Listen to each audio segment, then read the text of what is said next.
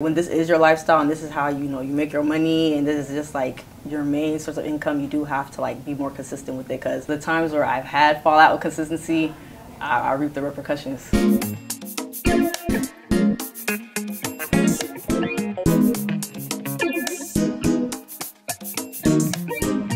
Today I'm interviewing a content creator named Ava Tocloo, who's known for incorporating her humor and her culture into her fashion, beauty, and lifestyle content.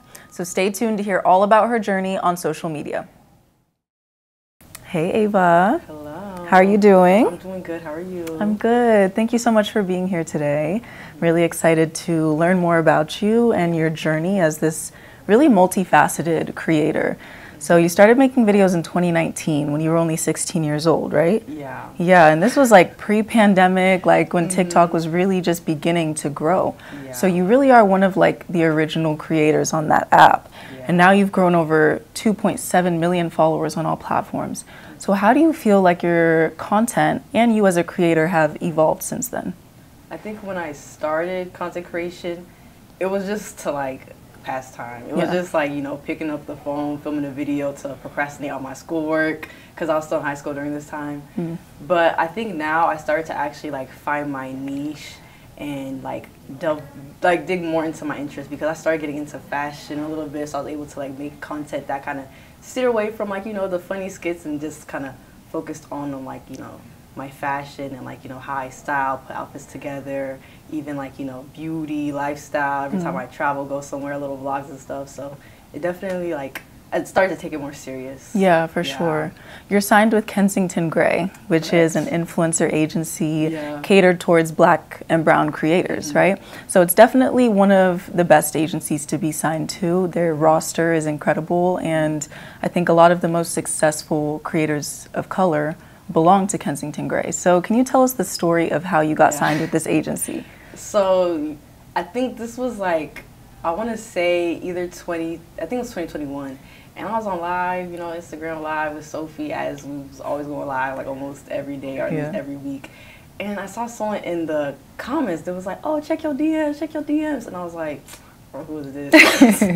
I was like, I don't know who this is. Like, I was ignoring it. And then Sophie went on her iPad and she looked up the Instagram. She was like, oh, Ava, it's a management company. And then it was Shanae. She was like, no, I got a good opportunity. Like, just DM me back. I was like, okay, let me look at the DM. Let me look at the DM. Yeah. So after the live ended, I went and checked my DM. She was like, oh, hey, I'm a part of this management, and I'd like to sign you. Like, let's talk, set up a meeting. And I was like, okay, I was a little nervous because I was just I didn't really think about like kind of monetizing my account or kind of like, taking it a step further. It was just like something fun to do. But, Shanae did, put me on a little bit. She told me about what her whole company was about, like uplifting Black creators. So I know that's a big thing when you're like a Black content creator, them not really like, advocating for you, and maybe companies lowballing you, but like she assured me that like we're going to get you the best deals that we can, and we're also going to like, advocate for you when it comes time to do so. So yeah. A little funny story. That's amazing. Started with a DM. Yeah, that's amazing. So how has being with Kensington impacted your career and your opportunities? I think it definitely like put me where I needed to be, because I feel like I was kind of just like, just freeballing. I was just on my own, just kind of doing whatever, any little deal or got, I just kind of like took it, because it didn't feel right to kind of be like, hey y'all, maybe pay me a little bit more, or maybe like, try and like do those little counter offers, because it felt like, okay, I'm lucky they even reached out to me. But Kensington did like, kind of put me out there, put me on a lot of brands' radars, and just like taught me how to like elevate my content and like which direction I can go with it. And I'm very thankful for them, because I feel like I definitely wouldn't be where I am today without them. And they're like my first management I signed to, and I'm very grateful. Yeah, I feel like one of the biggest aspects of your personality as a creator is your humor, right? Like you're hilarious. It's what you're known for. Thank you. But you also create fashion and beauty and lifestyle content. So I know that probably when you were 16, a lot of it was about just making funny videos for fun. But now that you're like in your early 20s, you're signed with this agency, you're doing this for a living, right? Was there a point where you had to sit down, maybe with your agency, and kind of figure out like, how am I going to make myself marketable as a creator, and what were the strategies that you kind of came up with for that? Yeah, there's definitely like little strategy meetings they had where it was like, okay, like when you are, like when this is your lifestyle and this is how, you know, you make your money and this is just like your main source of income, you do have to like be more consistent with it. Because there was like, when I was in high school, it wasn't a priority for me because I was still in school. So there'll be like months I'll go without posting. I was very like inconsistent, but since I graduated and I was like, okay, this is what I want to do, this is what I want to focus on.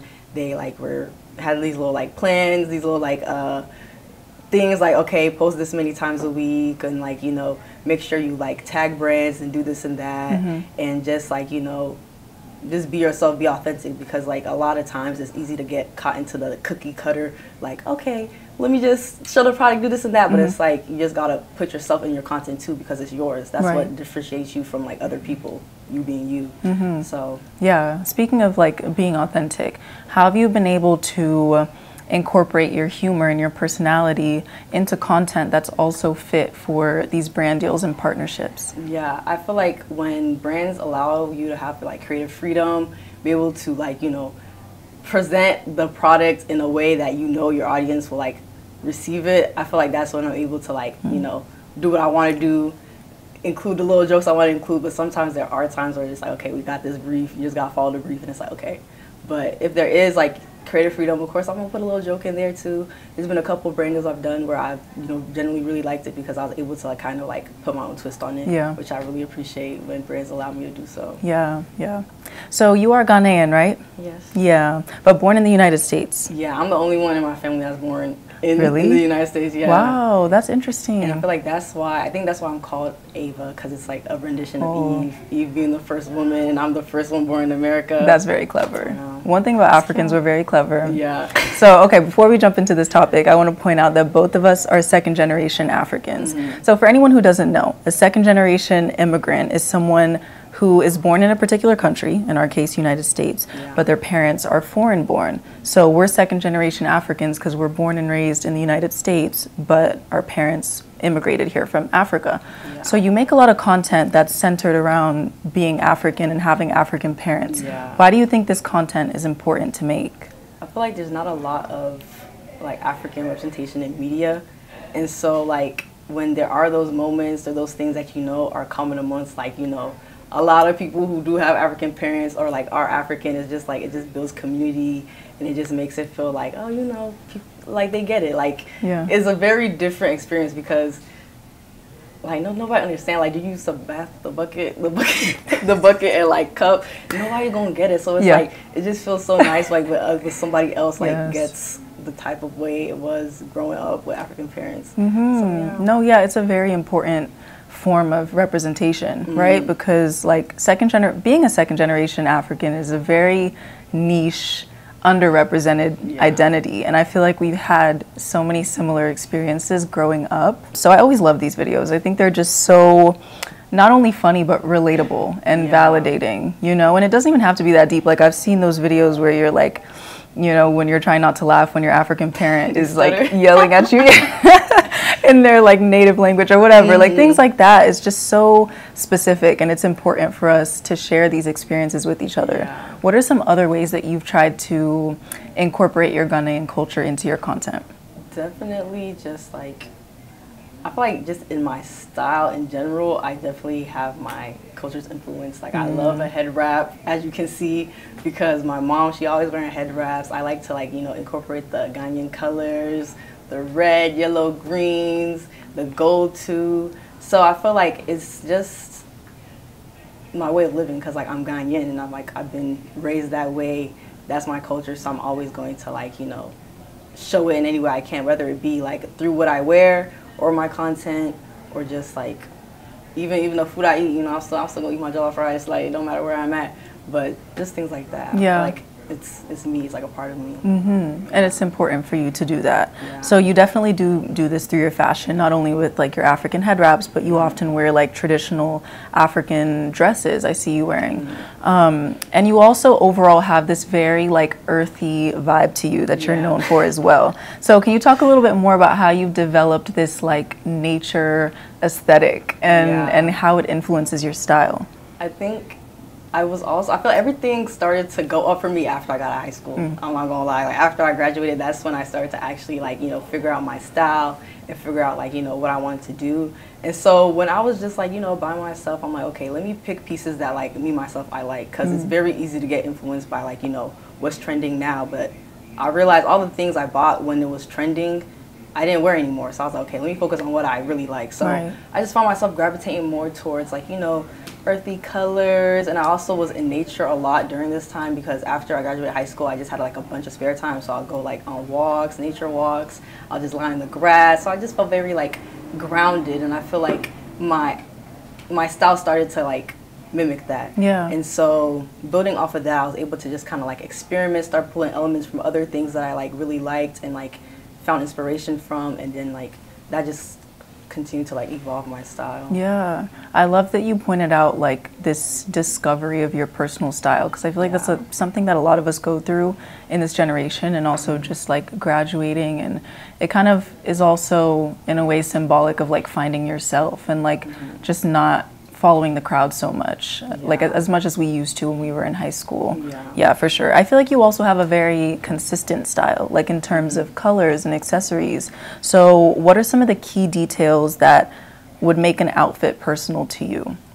Definitely like jewelry. I'm really big on jewelry. I love to stack, combine, you know, just to mix and match my jewelry. So that's a really big thing for me, because it like that just accessorize the fit, because the fit can be really like, you know, plain and basic, but once I add the jewelry, it's it.